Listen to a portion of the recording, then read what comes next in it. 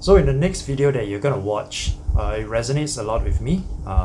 It's close to my heart, and one of the reasons is because having your family members actually share the same hobby with you, the same passion with you, I think that tells a lot, and it does help a lot in terms of the language that you speak, in terms of what are some of the requirements that actually keep this hobby alive. So maybe a little bit of a background about myself, and one of it is that I've been in this aquarium hobby for close to 20 years already, and it is very meaningful. I mean, along the journey, I actually met a lot of new friends from overseas, and we keep in close contact, and we learn to understand the similarities and the differences between how we actually keep our streams, and how we cycle our tanks, and how we do our things as well. So this is a very interesting journey, and the video that you're gonna continue watching is that Jake is actually gonna have his own first stream tank, and let's go. What's up, stream keepers? Welcome back to my channel. Today we have my son over here. His name is Jake.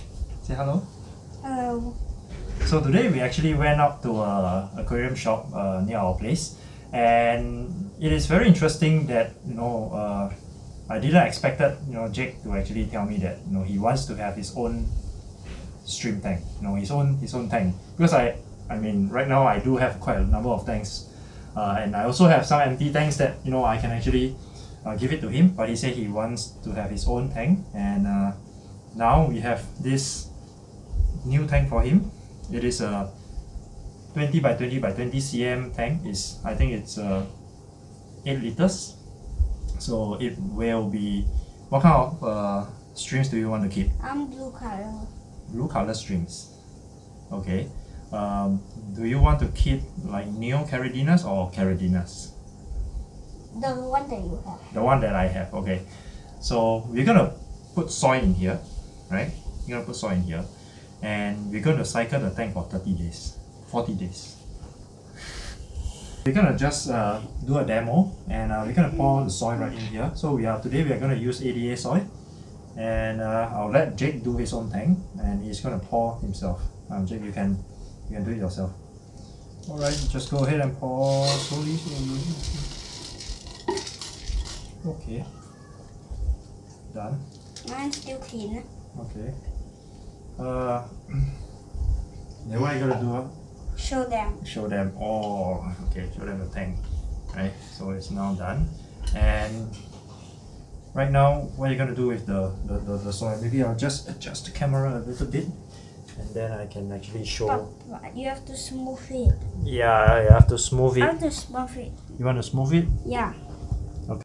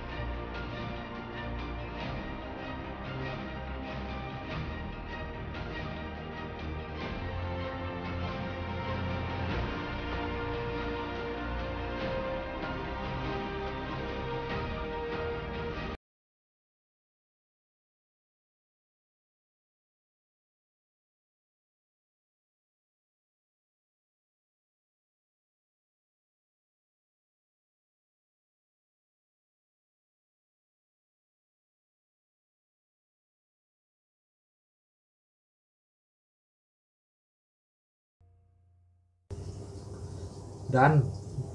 Done.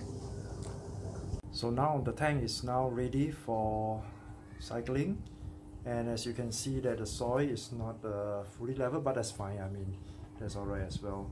And for the filtration, we are gonna use the Eheim, the smallest Eheim hang-on filter, and in there is the powerhouse. I've placed the powerhouse filter media from the other tanks.